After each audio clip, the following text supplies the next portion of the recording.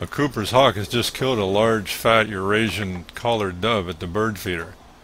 We've never had a Cooper's hawk in the backyard before, but it's an amazing bird. All I saw was an explosion of white feathers, and then the hawk just crashed into the ground with the dove, and now is in the process of holding it down. But it's not going to stay in the open long. It took off into the jungle, and will probably eat the bird in deep cover.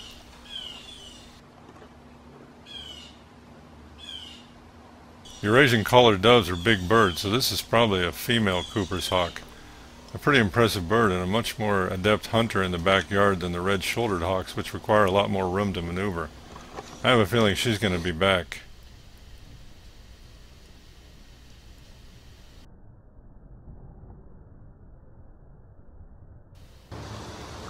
The only thing left where she took down the dove was a few feathers. This is Mrs. Squirrel coming over asking for a peanut right where the dove was taken out. They're going to have to be on the lookout because I think this Cooper hawk even took the blue jays by surprise. You can hear the blue jays calling after she got the bird, but they didn't see it ahead of time.